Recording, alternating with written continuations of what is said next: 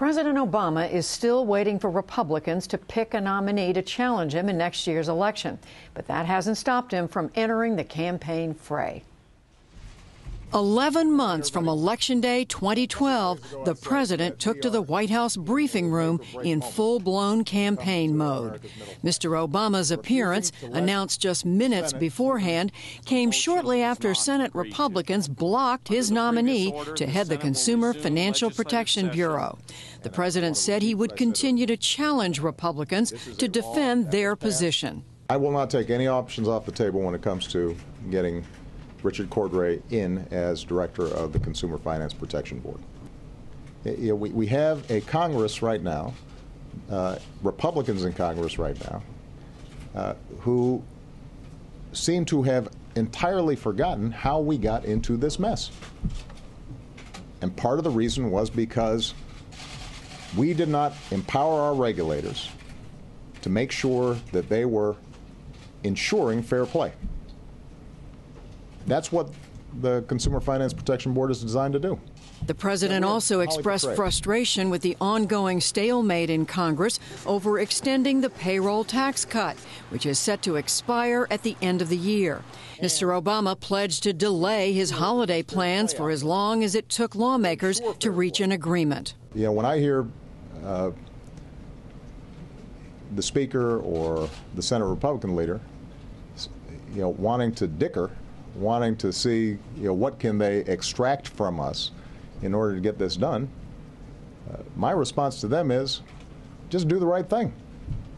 Focus on the American people, focus on the economy right now. Those comments followed a Kansas speech earlier this week in which the president said the country faced a, quote, make-or-break moment for the middle class. I believe that this country succeeds when everyone gets a fair shot, when everyone does their fair share, when everyone plays by the same rules. Many saw those remarks as a general election preview. But they were not the only issues taking on a political context this week. From the administration's announcement today about workers with disabilities to yesterday's decision by Health and Human Services Secretary Kathleen Sebelius to block over-the-counter sales of the morning after pill to young girls.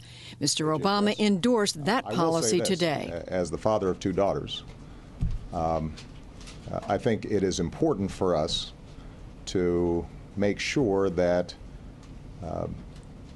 we apply some common sense to various rules when it comes to over-the-counter medicine.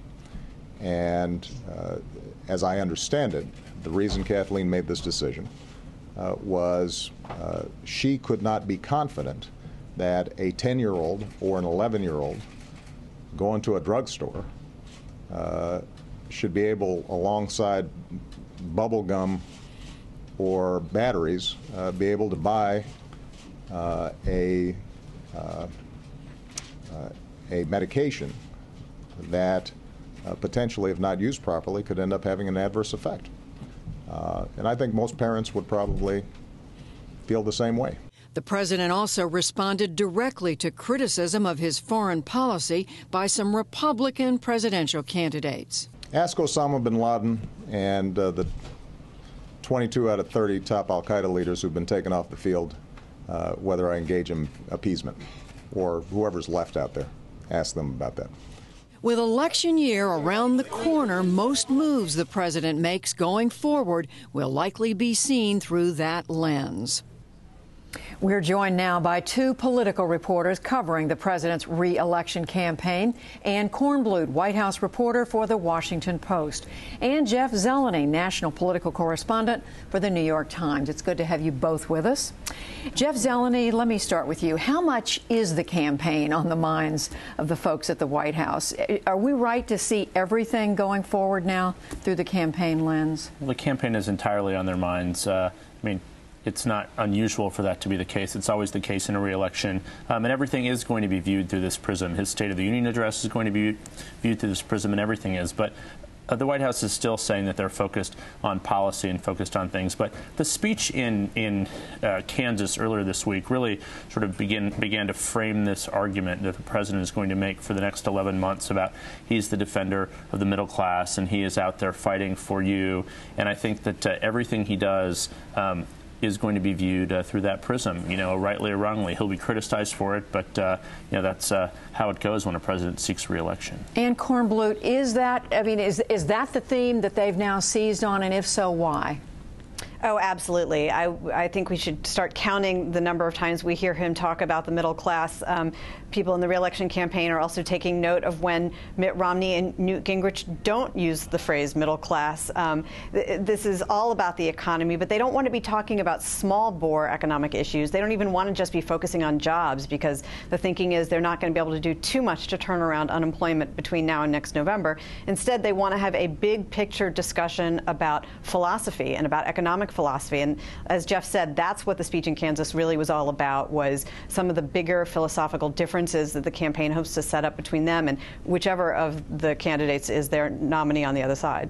Jeff, do they worry that things look too political at this point, or do they just assume that's the way it's going to be? I think that they've stopped worrying about that. I mean, I think in the early days of the administration, and even in the months leading up to the midterm elections last year, I think they were very careful sort of drawing a line. This is an official trip and this is a campaign trip. But now everything is sort of blurred. I mean, they still, like the speech in Kansas this week, for example, was an official White House trip. And we're going to see more official trips than political trips that he's paying for out of the campaign fund. But look, it's just sort of how it is. I mean, he's going to get the upsides and the downsides from running for re-election.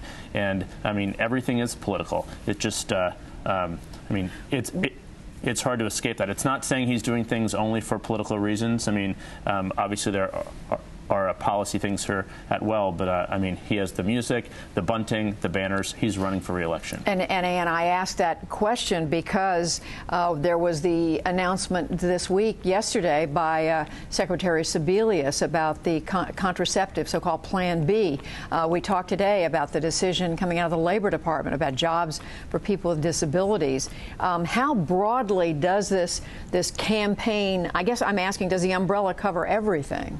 Well, there's no way that it won't. And of course, we're going to look at all of these decisions through the lens of the political season. We're doing that on the Republican side and the Democratic side. We're less than a year out. But I do think it's important to note that's why these decisions are coming out of the cabinet agencies. This White House has not been one that has often distributed all the goodies to the agencies. This is a very closely controlled White House. But when there are big controversial decisions that need to be made, you're going to see the cabinet secretaries doing that. That's why that they have gone out of their way to say that, in particular, the Plan B decision was one that was made by Secretary Sebelius. For better or for worse, they don't want to have that one be too closely tied to the president, even though obviously he did acknowledge that he agreed with it today. But nonetheless, on some of the trickier issues, you're going to see those go back out to the agencies because they know all too well it's all going to look political no matter what they do.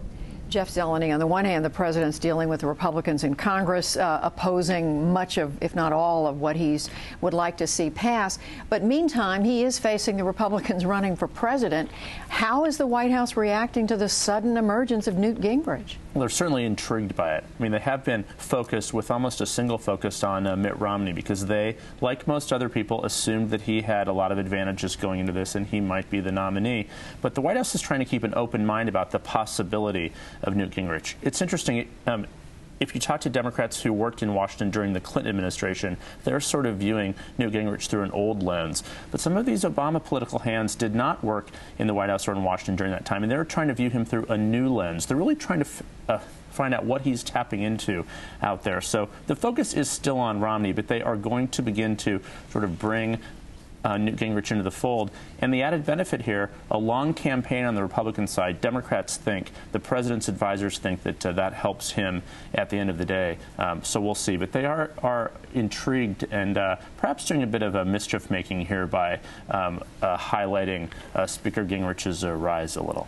What would you add to that, Ann? What are you hearing about the Obama thinking about Gingrich? Well, Jeff is absolutely right. I will say there are a few people, perhaps the ones who who did live through the Clinton era, who are just the teensiest bit gleeful at the prospect of Newt Gingrich as the Republican nominee. But he does have something that Mitt Romney doesn't, that could be dangerous for the president, which is he has a way to tap into the Hispanic vote. He has this expansive network that is Latino. He has himself been learning to speak Spanish, and the polling data suggests that he could do better among Hispanics in certain key states, places like Colorado and in the West, and especially in Florida. And that is something that if a Republican nominee could just do a tiny bit better with Hispanics, could make him much more threatening to President Obama. So that is something that his reelection campaign is keeping an eye on. But, Ann, finally, for the longest time, the White House has seen Mitt Romney as the president's toughest potential opponent. Do they still feel that way? In some ways, yes. They see him certainly as somebody who had at one point in time been able to tap into the centrist vote and to some independents. But I think, if anything, they see him now as weaker than he was before. They do think he's going to have to run to the right of Newt Gingrich now that Gingrich has presented such a threat, and they think that only works to their advantage. What do you hear from the White House about their view of Romney, who was the assumed nominee for the Republican Party, I guess many people thought? They definitely are not taking their eye off Mitt Romney, because they believe that he is well-disciplined, well-financed, well-structured. He's been thinking about running for president for a long time. This is his second go-round, so he is experienced in that front. So the White House for the first time, there's a bit of disagreement. They're not sure, frankly, who the nominee is going to be. But most people believe in their heart of hearts that Mitt Romney probably has a better shot at this, and they are still going to keep their focus on him. They believe at the end of the day, all these flip-flops that he has had over the years on some social issues actually could make him more appealing to independent voters because he's flexible. So the White House is very much not losing focus on Governor Romney. Well, the whole thing has certainly gotten more active just in the last few days. Jeff Zeleny and Kornblut, we thank you both. Thank you. Thank you.